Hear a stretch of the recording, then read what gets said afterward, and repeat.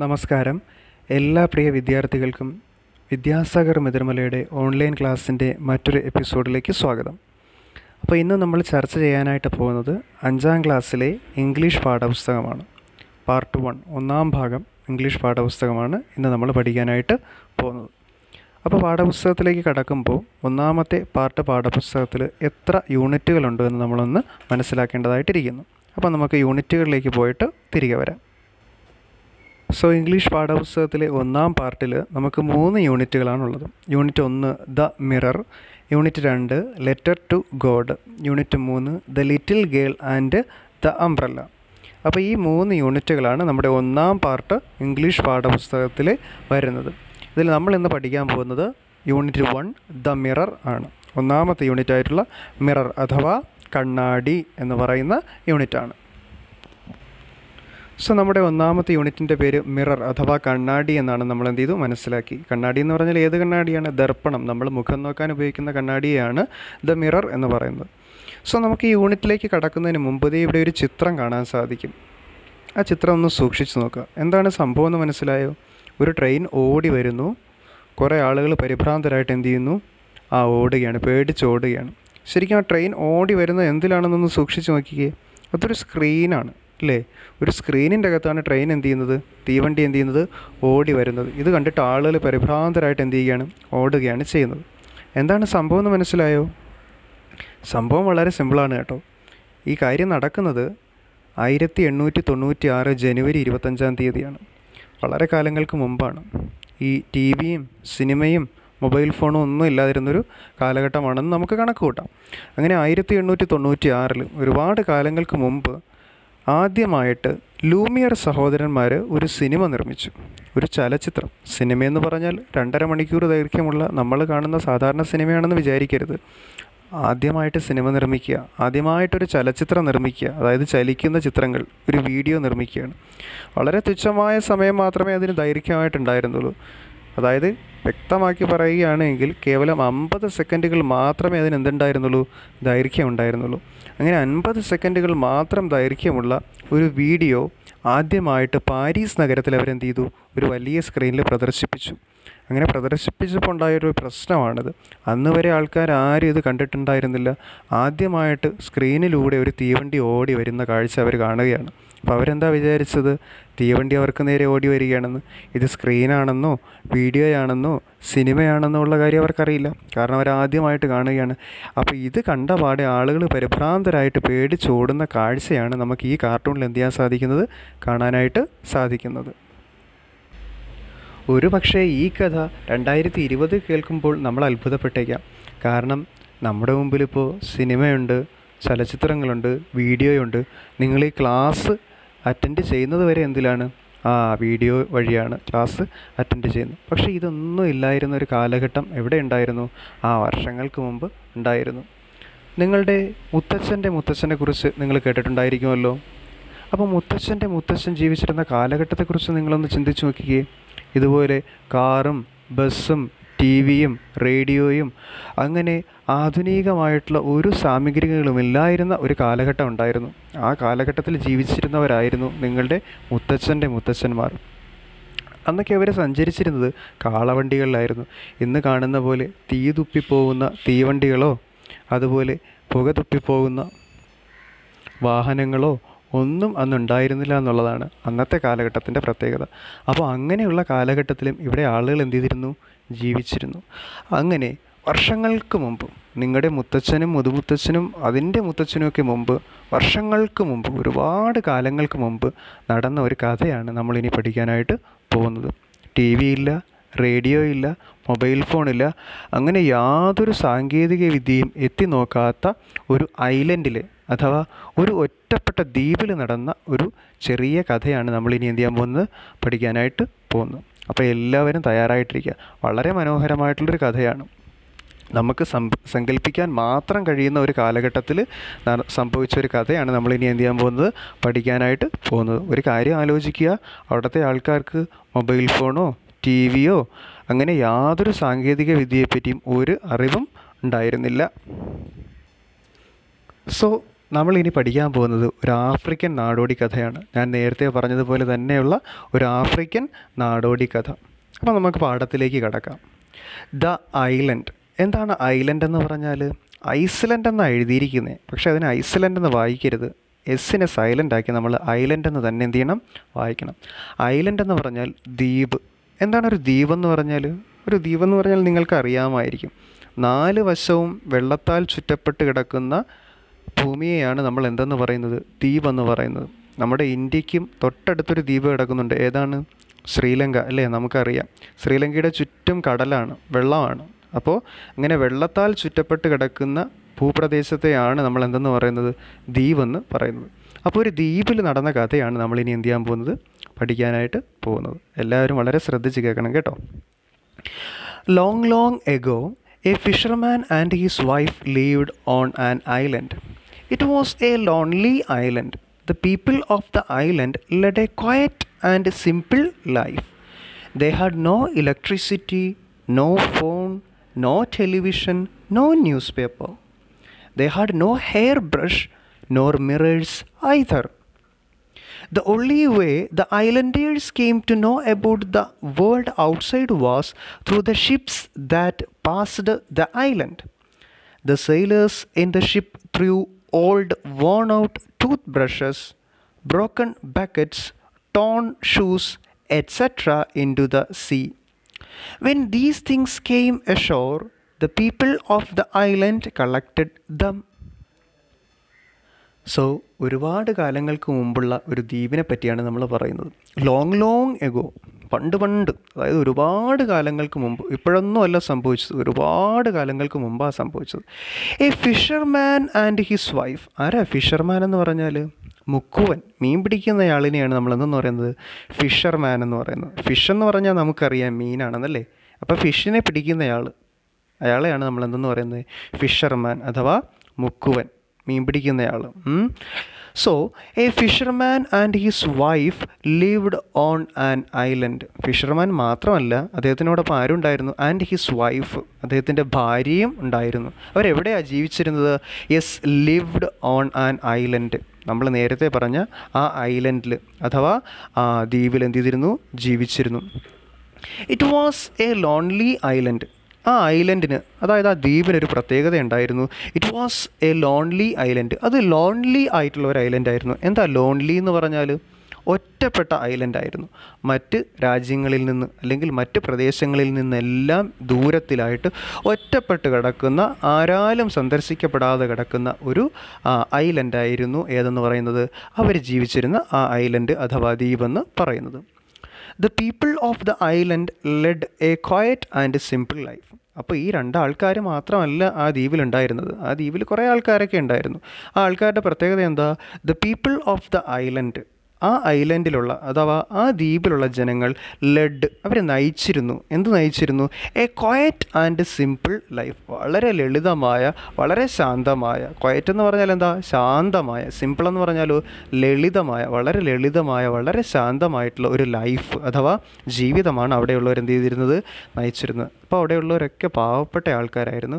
വളരെ സിമ്പിളായിട്ടാണ്, വളരെ ലളിതമായിട്ടാണ്, ശാന്തമായിട്ടാണ് അവരെന്ത് ചെയ്തിരുന്നത്? ജീവിച്ചിരുന്നത്. അങ്ങനെ നല്ല രീതിയിൽ ജീവിച്ചു പോകുന്ന ഒരു ആൾക്കാരായിരുന്നു, ഒരു വിഭാഗം ആൾക്കാരായിരുന്നു എവിടെ ഉണ്ടായിരുന്നത്?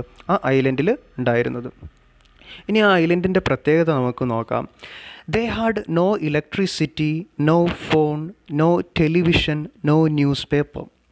അവർക്ക് ആ ഐലൻഡിലുള്ള ജീവിക്കുന്ന ആൾക്കാർക്ക് ദേ ഹാഡ് നോ ഇലക്ട്രിസിറ്റി. അവിടെ എന്തുണ്ടായിരുന്നില്ല?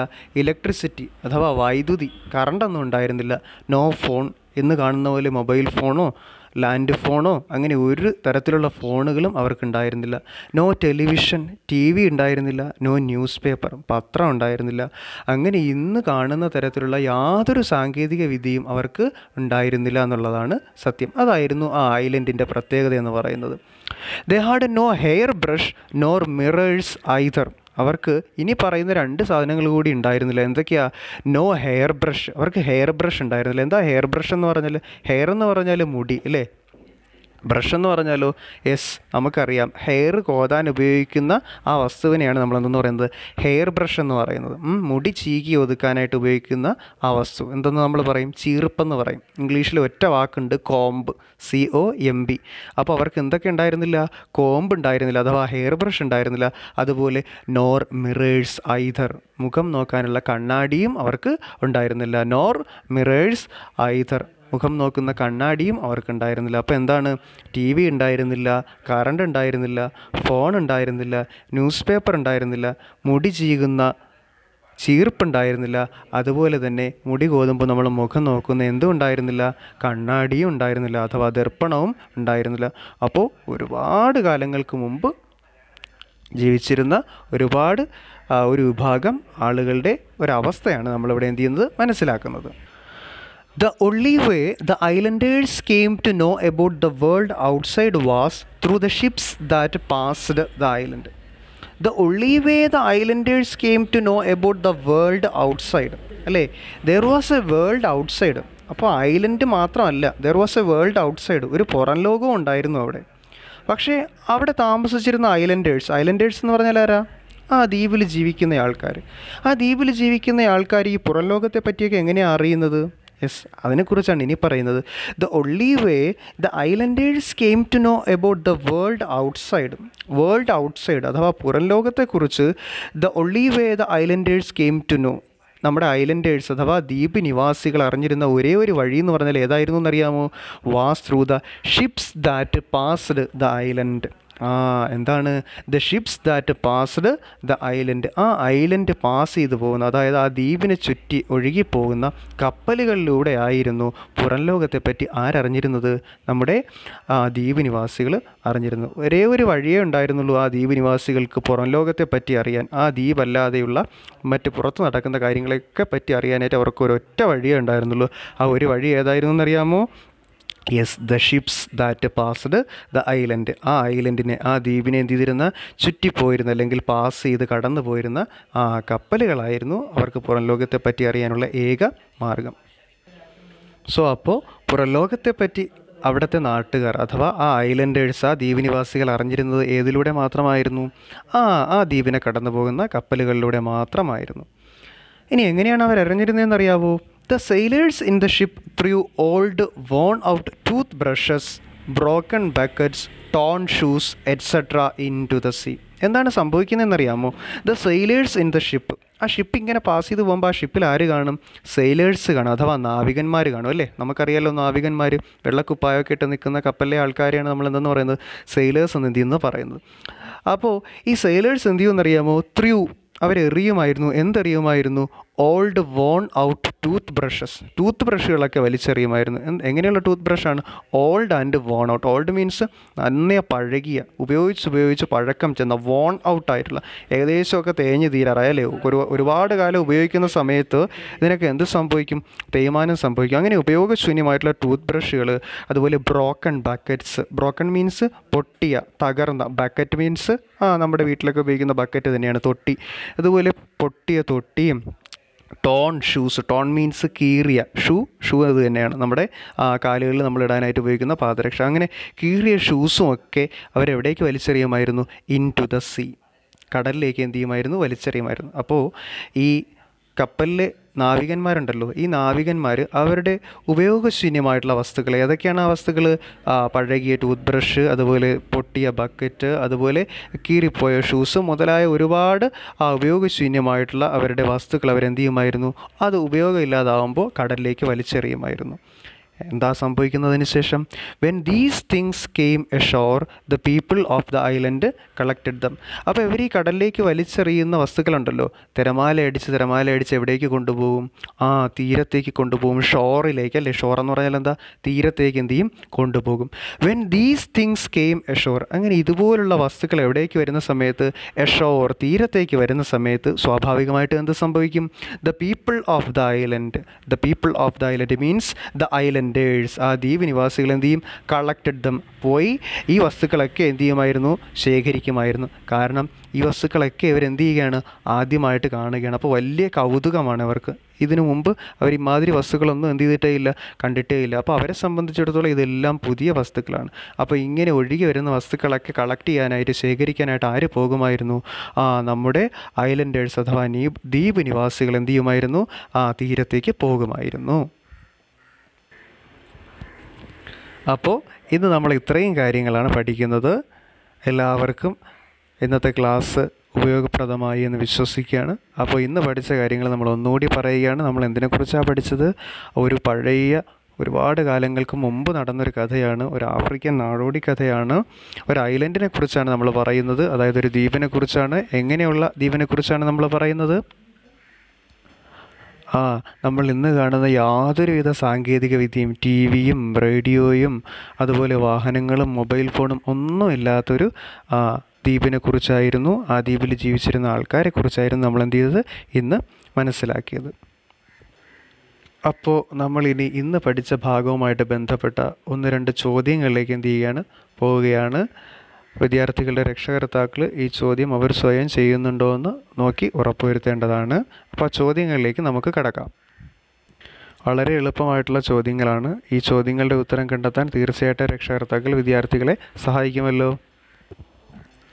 സോ ഒന്നാമത്തെ ചോദ്യം ഇതാണ്: is the island A place like yours? How is it different?